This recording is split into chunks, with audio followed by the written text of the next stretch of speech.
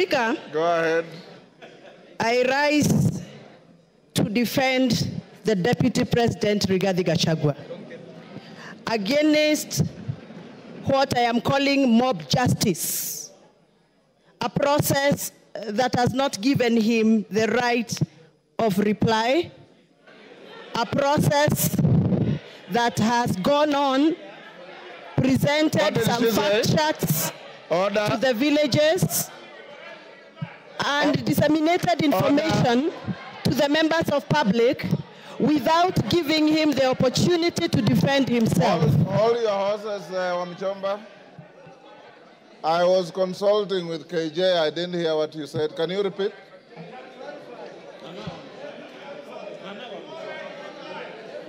Can you repeat what you said? I can't hear you, Mr. Speaker. Repeat what you said. I didn't hear. I was consulting with Honorable Member for Dagoretti.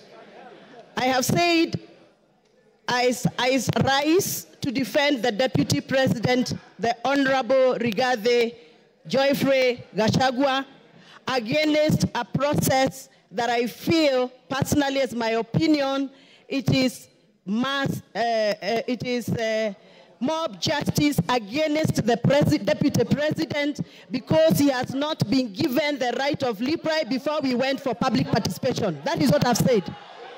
Honorable Wamuchomba. According to the standing order here. Honorable Wamuchomba, that is neither factual nor legal because the Deputy President is appearing before this House at 5. So be factual. Mr. Speaker, yes. Please allow me to execute my point, then you can guide. Procedurally, Mr. Speaker, the fact sheets that were distributed in our constituencies had allegations that were read out to members of public as facts. So to me, the fact sheets that were distributed in our constituencies were fact sheets that were communicating facts. But from where I come from, Mr. Speaker, what was typed in those papers was not factual and needed to be interrogated. And I'm glad that the Deputy President is appearing in an hour's time here to come and clear the air. Mr. Speaker, before I defend and I give my submission, I request you to allow me to refer to the standing order number 91 on responsibility for statement of facts. A member shall be responsible for accuracy and facts for whatever allegations that comes and disseminates from this House. Mr. Speaker, this morning we were watching video clips on our television in this House. Those video clips that were played in this House were reported speeches that were reported from various media houses in this country. Mr. Speaker, according to the Kenyan Constitution and the Data Protection Act, it is our duty to clarify information before we disseminate and use it for a quasi-judicial process like we are handling today. Mr. Speaker, I would want your guidance whether those media clips that were used this morning in the floor of this House by the mover of this motion, whether those media clips were qualified to be used in this process of impeachment.